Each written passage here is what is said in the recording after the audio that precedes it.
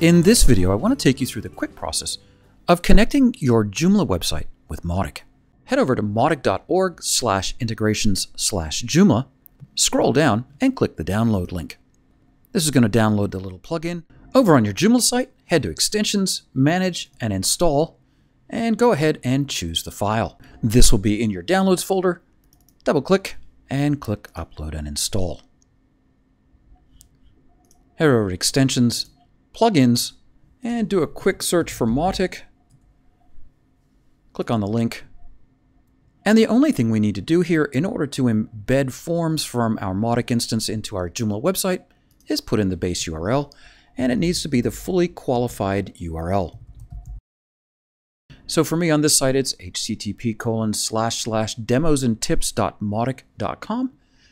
Go ahead, enable, and click Save and Close. And Mautic is now enabled on your Joomla website. There you see the tracking GIF on my site, ready to track every visitor that comes on over. And so there you have it, connecting Mautic to your Joomla website.